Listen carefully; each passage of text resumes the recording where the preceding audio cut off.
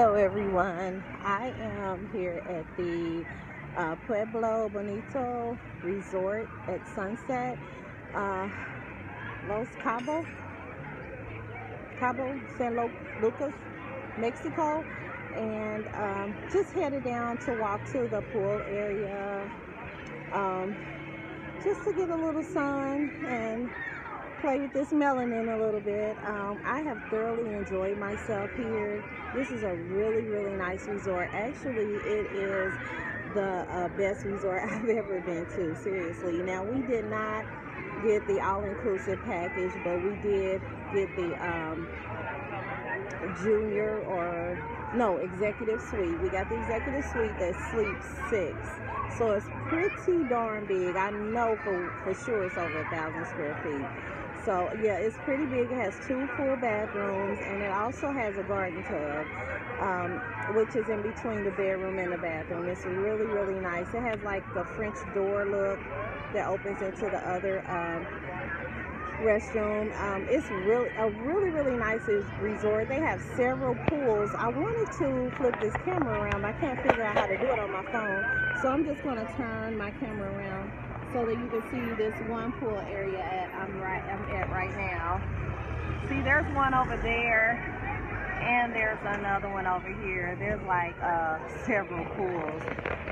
There's also a sky pool that's on top of our building, but it's closed today because there's a wedding going on. A few things that I did want to tell you about this resort. Now, if you don't get the all-inclusive package, which is like $86 per person per day, you know, to cover your food, and I don't know what else it includes.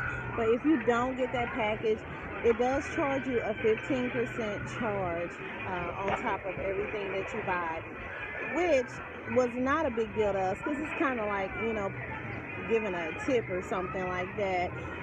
Which we're going to do anyway on top of that. But the food is so reasonably priced that, I mean, it doesn't even make a difference at all. And what we did is, since we have USAA, we went ahead and used our debit card with USAA, and all they charge is a flat 1% for the exchange rate, you know, to transfer the funds from Mexican pesos or whatever into American dollars. They charge like a flat 1% rate, which is not bad at all. It's really low. Like if you buy something for what, $10, it charges what, 10 cents or something like that. It's really low. But anyway, another thing is in the restrooms, which I probably can understand why they did this, but like the water flow and the power, like with the shower heads, it's kind of low to me. And I think because there's so many people here, there's like a lot of people here, so that may be why it's like that. I'm not sure, but that's the only thing I could really find that was like a little small issue. Other than that, like the room is very clean. The beds are kind of on the hard side a little bit, but I know some people like a firm mattress, so that's perfect for them. I haven't had any issues sleeping or anything like that. So, you know, I just want to point that out. I know some people like a firm mattress, and some people like more on the softer side, you know, when it comes to mattresses. Oh, let me show you this behind me. This is one of the golf carts that they have here, one of many.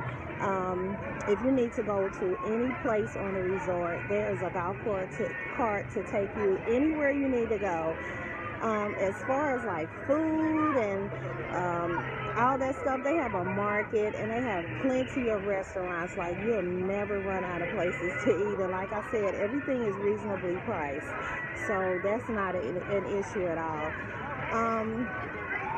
And also on the receipt, they show you on there, according to that daily rate, how the pesos are converted into American dollars, so you know exactly how much you're going to pay at that time. Something else I wanted to tell you about is the beach. Now, let me see if I can, I don't know if you can see, but the beach is over there. Hopefully you'll see it. It's over there. I can show you a better picture actually from my balcony. But the beach is a non-swimmable beach, and it's because of I don't, there's like rocks and all that out there, and it's just for your own safety. But they do own, like, I think it's 3 other resorts in this area. So the others have swimmable beaches, and they actually have like a huge bus that takes you from this resort to the other resort so that you can go to the beach. Now, the beach we went to yesterday, it was, hola. So the beach we went to yesterday, it was really congested, and I think it's because it's the weekend and there's just a lot of people and a lot of families there and all that. Me, I'm more of a, if you've ever been to like Riceville Beach, which is in North Carolina, in Wilmington, I like quiet beaches, or at least a beach that has enough room where you can go to a quiet place if you like to. So that's my thing when it comes to beaches. And also, there were a lot of solicitors on this beach, but it worked out in my favor because I got some really nice pieces that I bought from some of the solicitors that were there on the beach, you know, selling odds and ends. I had a lot of nice sterling silver pieces, and for a very reasonable price. So they have a lot of that.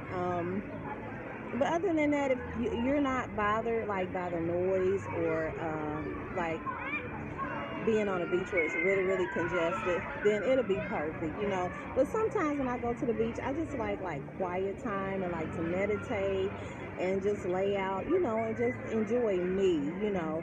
So I get in that mood sometimes. But anyway, I'm sure there are other beaches that they have that probably offer that. Or maybe I could have walked further down, you know, and found a place like that. But we didn't. We kind of stayed just right there.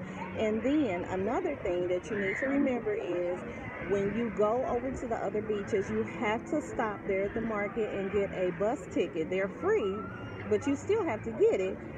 So that everyone's not rushing up, you know, to the bus and trying to get on at the same time. So it's very organized here, and I have to say that their customer service takes things to another level. Seriously, their customer service is the bomb. Okay, so you do have to get a ticket, and they run to that beach every hour on the hour. So you know, at 10 o'clock, 11, I think all the way up to about 11 p.m. or something like that. I'm not for sure, but I think so.